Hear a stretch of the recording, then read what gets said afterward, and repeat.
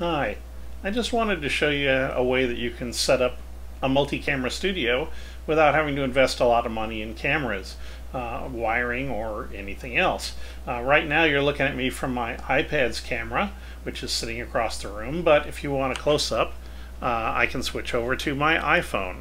And obviously it's a nice way to get a couple cameras, but the thing you may not have thought of is, suppose you have some friends or maybe some old iPhones laying around, you can use them for other camera views if you want a third camera view, or even a fourth camera view like this one.